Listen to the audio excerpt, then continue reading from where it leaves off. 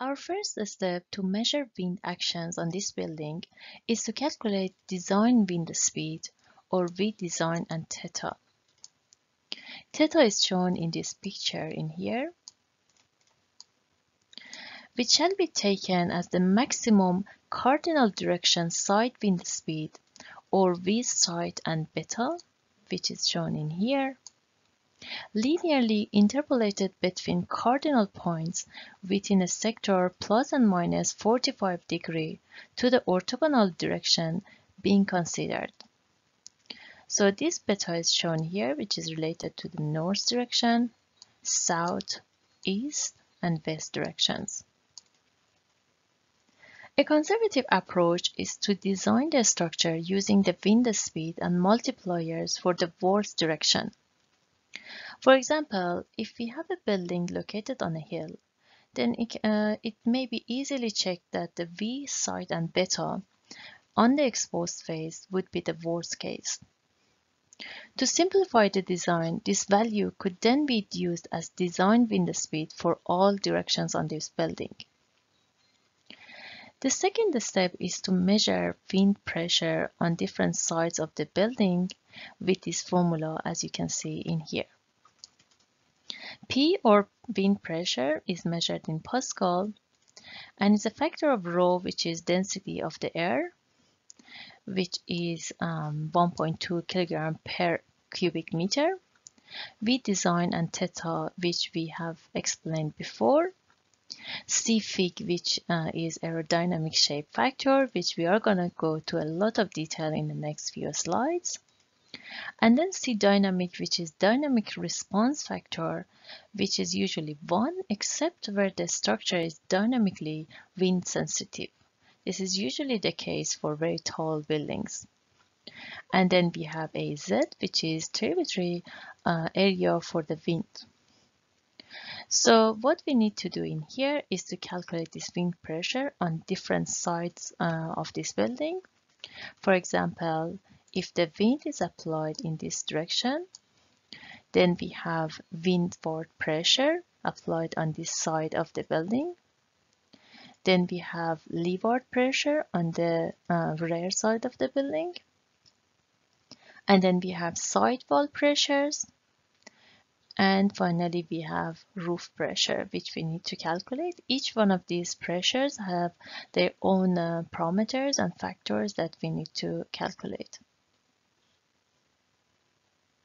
Let's calculate our regional wind speed.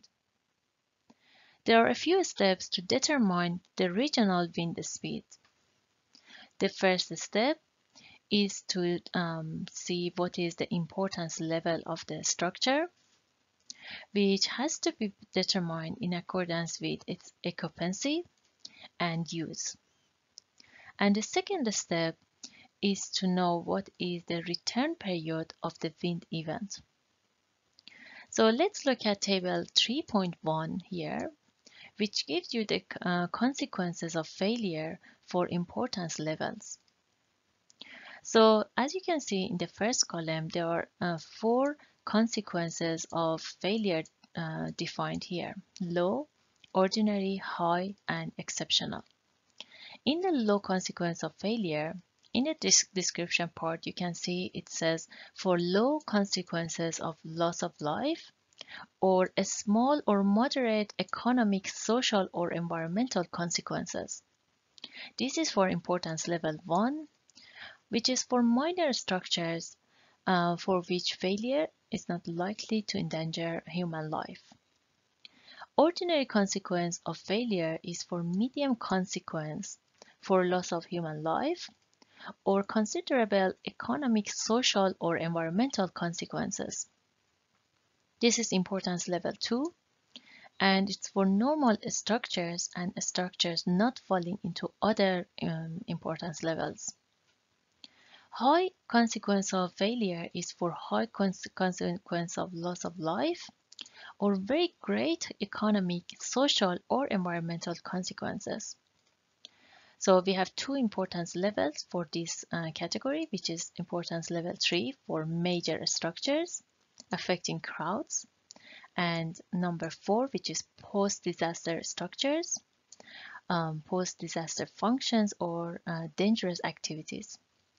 And then we have finally exceptional consequence of failure, which is for circumstances where reliability must be set on a case by case.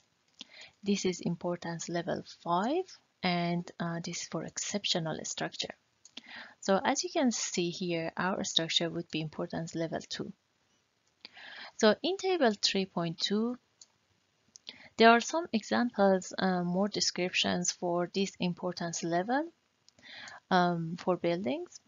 So for example, importance level 1 is for structures presenting a low degree of hazard to life or other property.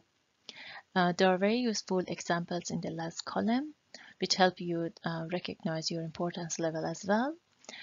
For example, for importance level 1, you can see it's for structures with a total floor area less than 30 square meter, for farm building, isolated structures, towers in rural situations, fence, mast, walls, in-ground swimming pools.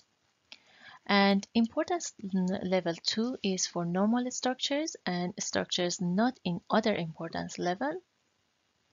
This is the building not included in other importance levels, and for single family dwelling and car park buildings. So importance level 3 is for structures that as a whole may contain people in crowds, or contents of high value to community or people, or pose risk to people in crowds. So it's mainly based on crowds.